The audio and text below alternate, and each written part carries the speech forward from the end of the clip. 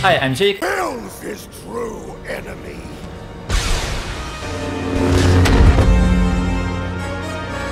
If you are new to After Effects, don't be intimidated. I'll try to be descriptive so it would be easier to follow along. This is why this tutorial is a bit longer than others. So believe in yourself and let's get started. In this tutorial I'll show you how to rotoscope yourself using Rota Brush. Also we will create our own lightsaber, which is quite fun. What can be cooler than this? Well, of course, we will cut a person with it, just by changing few settings. And finally we will create a flame looking effect all inside of After Effects. Are you excited? All this footage you can download from link in description to this video. Or you can film your own footage like mine where you sit on chair.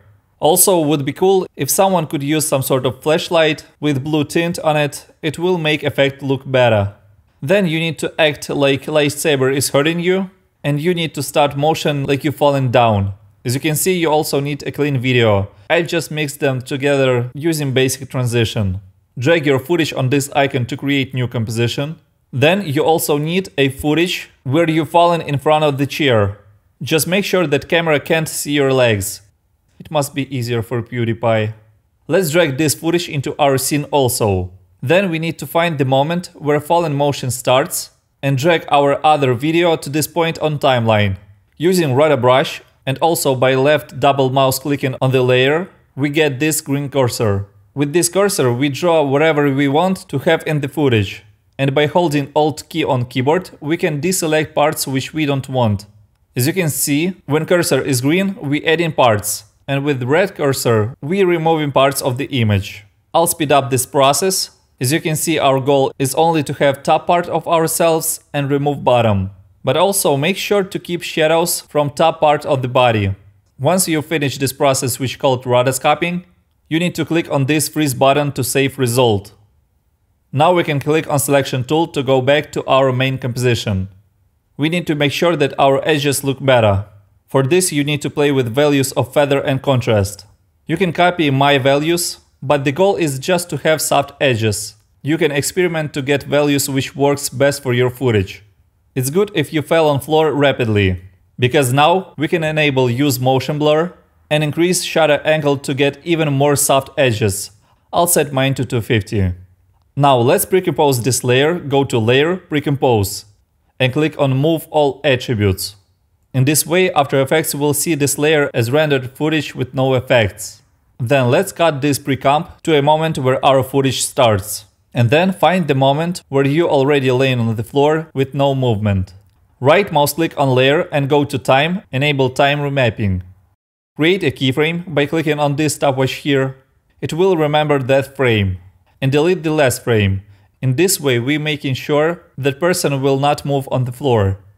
Now we need to have bottom part of ourselves.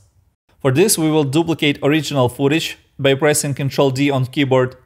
Then at the beginning of the video, right mouse click on the layer and go to Time, Freeze Frame. Now using Pen tool, we can mask out only our legs. You can use scroll on the mouse to zoom in and zoom out of the frame. Just left mouse click to set a new point and hold it if you want to create a curve. Don't forget to keep shadows also. And finally, close the mask by clicking on very first point. Then cut legs layer to transition moment like I did. To rename layer, press Return on keyboard. We also need to go to Effect Color Correction Curves to match colors. You can choose channels. In my case, I need more blue in blue channel, less red, and a bit of green in green channel. Now we have this rough cut between footage. And we are going to hide it with lightsaber and a bit of clever transition.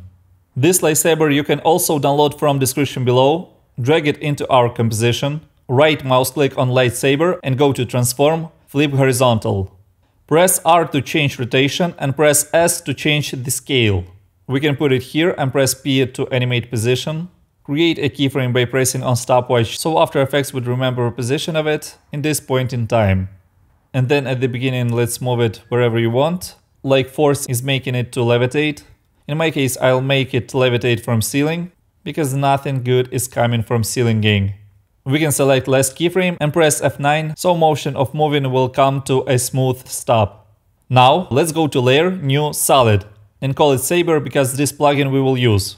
Link to this free plugin will be in description below to this video. Once you install it, you'll find it in Effect, Video Copilot, Saber. If you see this plugin for the first time, I bet you're impressed already. Click on Modes to change our Saber layer to Add Mode, and by clicking on this target next to Core Start, you can set it to our lightsaber image. And also with the core end, you can set the size of our lightsaber. Just make sure that these two values matches, then your saber will be parallel to the floor. With end offset value, we can animate our lightsaber. So let's set it to 0, create a keyframe, and in time where light is on, set value to 100. You can press U on keyboard to see our keyframes, to adjust the timing if you need, and then using Pick Whip, attach our saber light to lightsaber. Now light is following our saber, just like you could follow me on Instagram. My nickname at top right corner of your screen.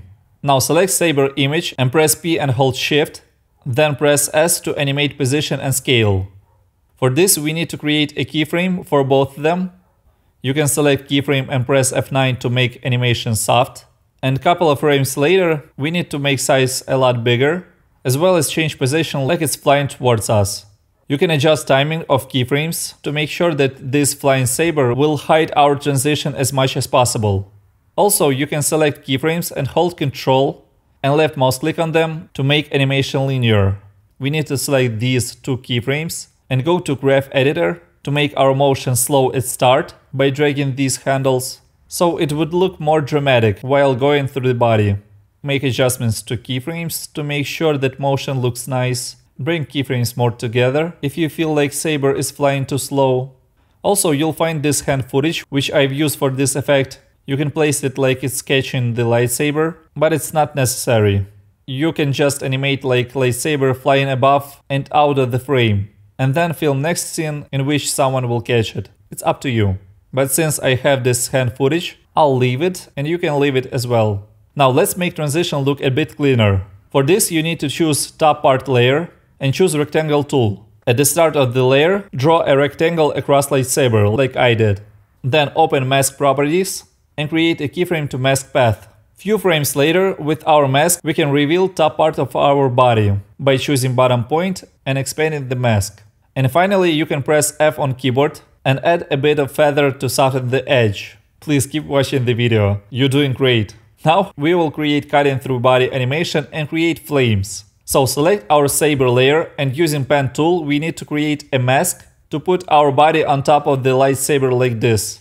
In Effect Controls and in Render Settings change Alpha Mode to Mask Core. Then press M on keyboard to see our mask and click on Inverted checkbox. I don't want to make this tutorial even longer by explaining how to make flares on points of contact, because I feel like it's not that necessary.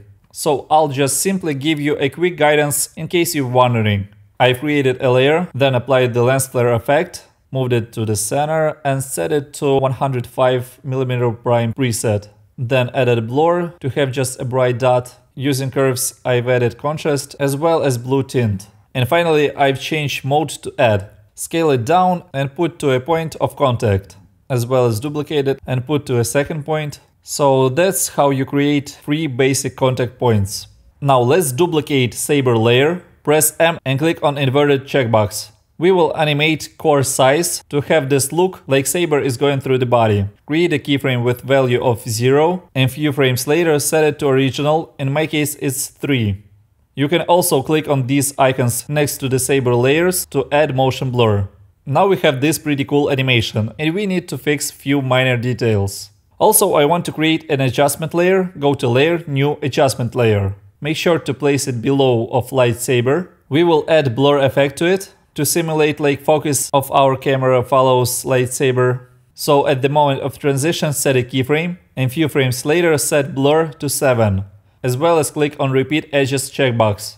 Now we have this done, we need to give it a bit of contrast to the scene. So add curves effect to Saber layer and then draw a curve like this. Then copy this effect by pressing Ctrl C on keyboard and paste it to a second Saber layer by pressing Ctrl V.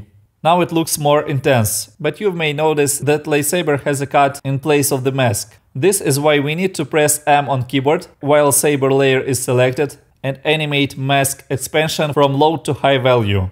Same keyframes of mask expansion you need to copy and paste to other Saber layer. And finally, let's create our fire. Create a new solid, drop a Saber effect on it, change transfer mode to add, and place start and the end point to our legs like this. Then change preset to fire and change core size to 0. Few frames later, after the lightsaber cut, create a keyframe. And second later, change value to 1.5 or value which looks good on your footage. Also drag it below our adjustment layer. I'll call it out of focus. You can also duplicate this fire layer and place it to top part of your body. Just make sure to place layer below of top part. Now we will create flames. In movie itself there was sparks, but today I'm in the mood for the flames. Sparks maybe next time. Create a layer, then go to layer, precompose and call it flames. Open it and drop fractal noise effect. Fractal type set it to dynamic progressive. Add a bit of contrast by setting brightness to -68 and contrast to 275. And in sub-settings rotate it until you'll get this kind of pattern, or just simply set value to 214. In transform settings let's set scale to 300. Now we need to animate it, just hold Alt key on keyboard and left mouse click on stopwatch, so now we can write expression. Write time times 300. Also at the beginning of the layer, set a keyframe to offset turbulence. And at the end of the layer, change second value to a lot smaller, which will make flames go up. Then add turbulence displace effect and once again hold Alt key on keyboard and left mouse click on evolution stopwatch. Write time times 100. Add curves effect and repeat each curve in each channel. These curves are representing colors of the fire. And finally, using rectangle tool, create a rectangle at the bottom of the screen. Press M twice on keyboard and set keyframe to a mask at the beginning of timeline and few frames later change mask like this. Press F on keyboard and increase the feather. As a result, we have this animation. Go back to our main composition, change mode of flames to add, press S on keyboard and make scale way smaller. Move flame layer on timeline so flame animation would start after Saber cut, and place it on top of the legs. Also make sure that it is under autofocus layer. You can also duplicate it by pressing Ctrl D on keyboard and place it to top part of yourself, but layer should be below of the top part layer. Also in fire layer you may want to go to distortion, core distortion and lower the speed of animation. And now it's good time to support my channel by the links in description. Or just subscribe to my channel, leave a like and comment. Your support is very much appreciated. Thank you.